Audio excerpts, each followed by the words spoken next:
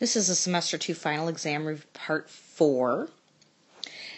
In Chapter 8 on polar coordinates, one of the things we talked about were complex numbers in the form a plus bi, but we set them equal to z.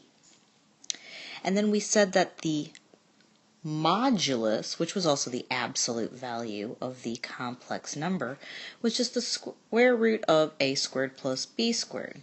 Wait a second, that looks like a familiar formula. I feel like it almost looks like it's the Pythagorean theorem. We also talked about the polar form of complex numbers. And this only worked for complex numbers. People were trying to do this with non-complex numbers. The polar form of a complex number a plus bi is z equals r cosine of theta plus I sine theta, where r was just the modulus, and theta is the inverse tangent of b over a. Z has a special name. It's called the argument.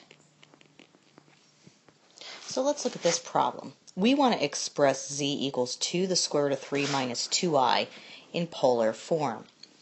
Well, in order to do that, the first thing we have to find is the modulus. That's our r, which is the absolute value of z, which is going to be the square root of a squared plus b squared. And notice that b is really negative 2, not positive 2. So when you square 2 to the square root of 3, you get 12.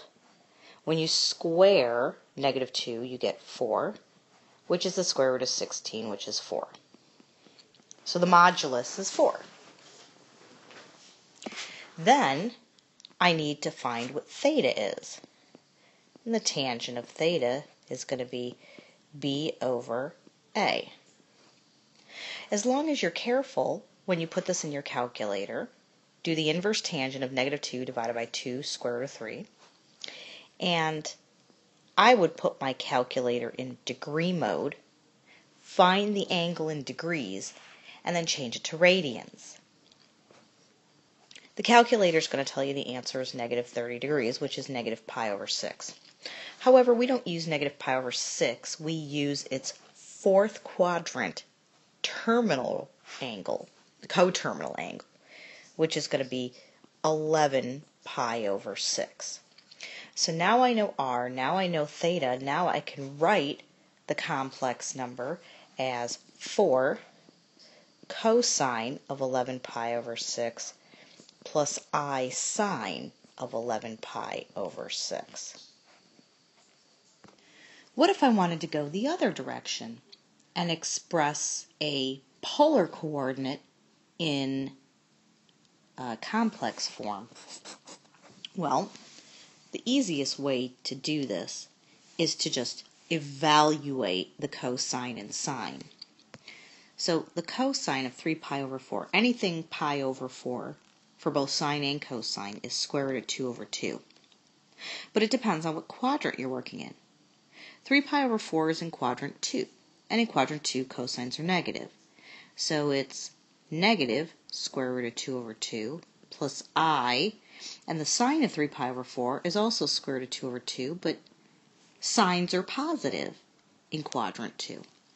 Then all I have to do is distribute, and I find out that this is the complex form of the polar coordinate 3 cosine of 3 pi over 4 plus I sine of 3 pi over 4. Another problem that ends up on the final, and I don't know if we did this in homework, is finding the distance between polar coordinates. It's actually an easy formula, and I'll put it on the formulary sheet. Basically it's the law of cosines, is what I should say. You should recognize this as the law of cosines.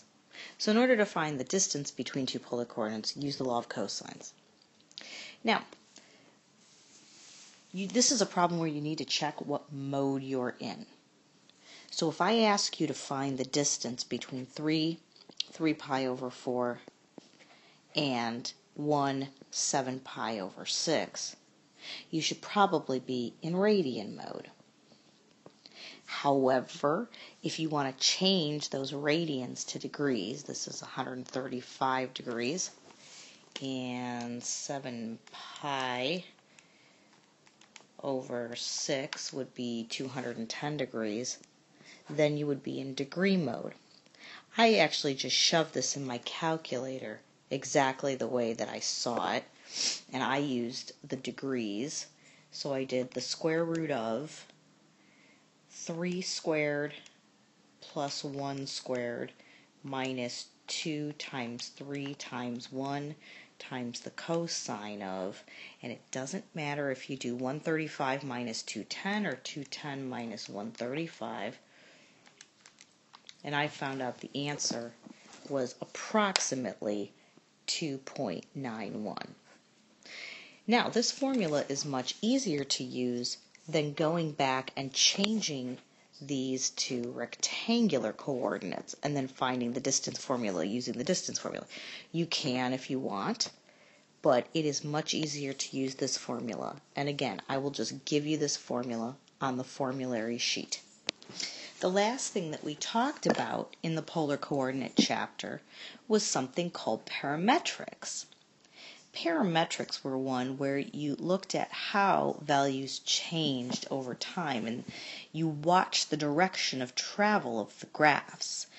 And you can start with two equations in parametric mode, x equals t squared and y equals t minus 2, and rewrite it as a single equation by eliminating the parameter. What I want to do is I want to plug x into this equation. So in order to do that, I'm going to solve this equation for t. T is the square root of x. Therefore, I'm going to write the equations y equals the square root of x minus 2.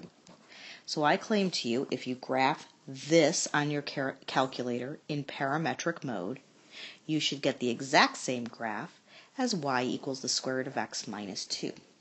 So on the final, if you aren't sure if you picked the right solution, what you can do is change your calculator to parametric mode, graph the two equations, look at what the graph looks like, and then find which multiple choice answer has the same graph.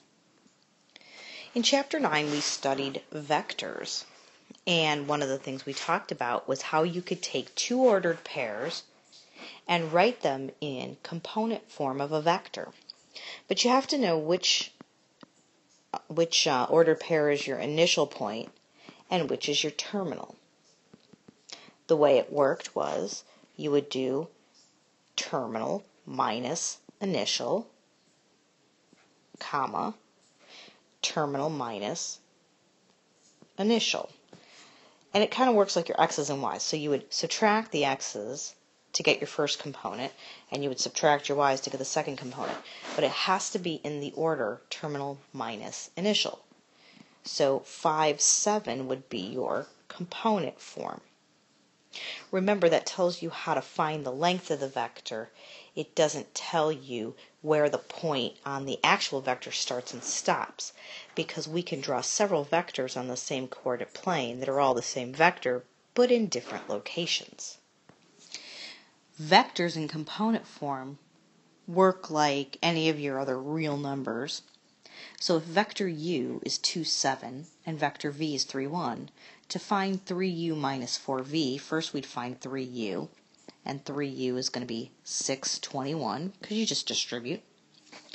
4v is going to be 12, 4, and then we subtract these. And when you subtract them, you just subtract the common components. So 6 minus 12 is negative 6. 21 minus 4 is 21, 20, 90, 80, 17.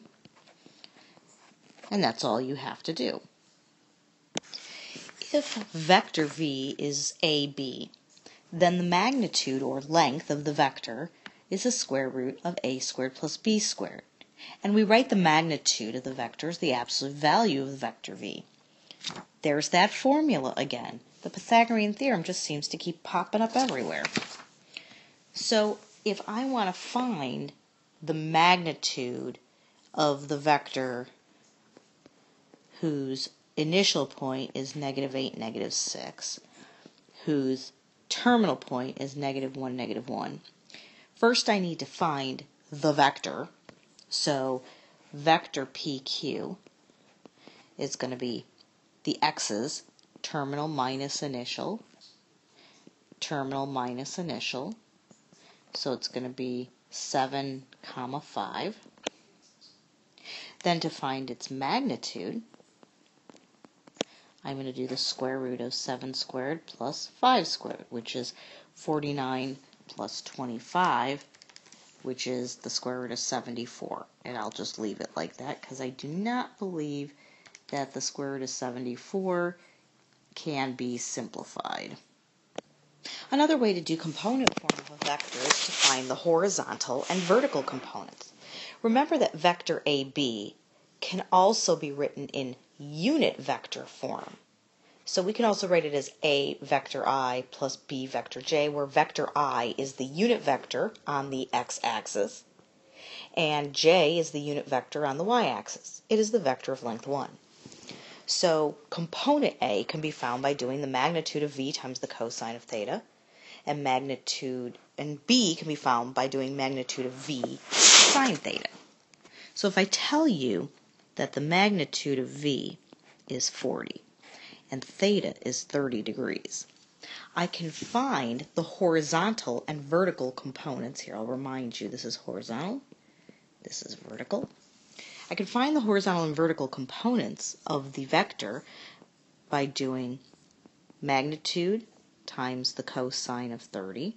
So that's 40 times the square root of 3 over 2, which is 20 square root of 3.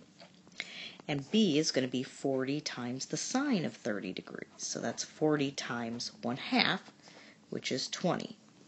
So the horizontal and vertical components are 20 square root of 3 vector I plus 20 vector J. Or you can also write it like this, but it just kind of depends on how the multiple choice answers are written on the final. Another thing we learned when we talked about vectors was something called the dot product.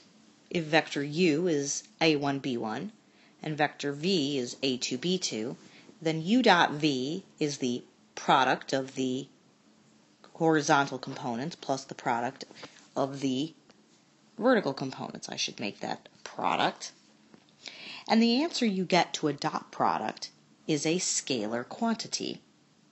So, if I ask you to find the dot product of these two quantities, vector U is I plus 3j, and vector V is 4I minus j. It doesn't matter if I give you the problem in unit vector form or in component form. In component form, this would be 1, 3, and 4, -1. To find the dot product, you would multiply the horizontal components and add to it the product of the vertical components. So it would be 4 plus -3, which is 1. And the answer is a scalar quantity. Sometimes we want to know the angle between two vectors on the coordinate plane. To find the angle between the vectors, we're going to do the inverse cosine, or sorry, we are going to do an inverse cosine. But the cosine of the angle between two vectors is equal to the dot product divided by the product of the magnitudes. So I need to find a couple things. I need to find the dot product. So the dot product of U dot V is going to be 3 times 1 plus -2 times 2. That's 3 plus -4, which is -1. And I also need to find the magnitude. So the magnitude of U is going to be 3 squared plus -2 squared. Remember, when you square a negative, it becomes a positive.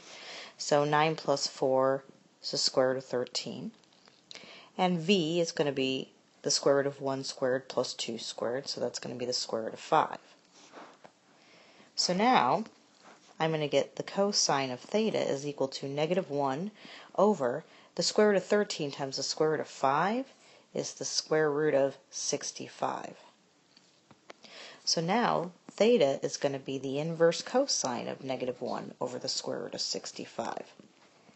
I would be in degree mode to do this problem, and you're going to find out that this is approximately 97 degrees. Two vectors are said to be orthogonal or perpendicular if their dot product is equal to 0. So if I give you vector u is 6, 4, and vector v is negative 2, 3, and I say, are these orthogonal? You need to find the dot product and find out if it's 0 or not. So we're going to do 6 times negative 2 plus 4 times 3. That's negative 12 plus 12, which is 0. So yes, they are orthogonal.